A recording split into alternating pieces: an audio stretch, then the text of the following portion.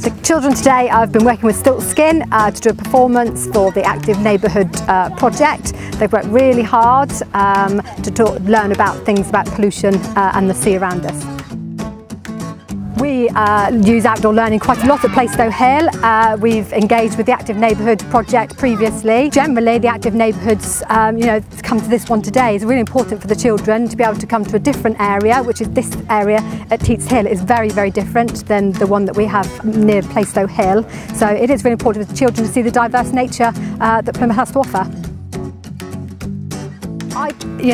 We really enjoy taking part in this project. It is something that we actively promote with our parents, and I know they do have lots of activities going on over the summer, and hopefully the children have been inspired and really enjoyed this, and they will continue to do that over the summer holidays.